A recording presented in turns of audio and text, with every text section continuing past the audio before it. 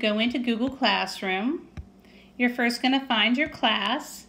When you click on your class, you're going to choose classwork, and you're going to see what has been given to you. I see that I have Tuesday's work for art that I need to do, so I'm going to click on that. Down in the right-hand corner, you have assigned. You'll click on that, and you'll click on the actual doc.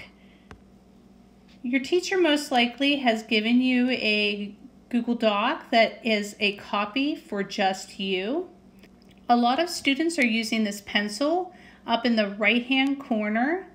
I'd like you not to click on that, but I'll show you what it does if you do click on it. It turns it into a PDF. The problem with this is the text box right here will not be able to be used. When you hit save, it will not save, and it will be a blank document. So I want you to go back out of there. There's a little square with an arrow up in the upper right-hand corner. If you click on that, it's going to take you to your Google Docs, and it's going to open.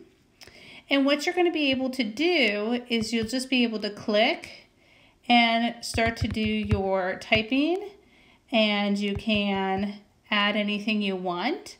As soon as you're finished, you're going to click the check mark in the upper left-hand corner, and you'll go back to your classroom, and you'll be able to open that document and see what you've added to your document. When your teacher goes in, they will be able to see what you have done with your assignment by just clicking on that document.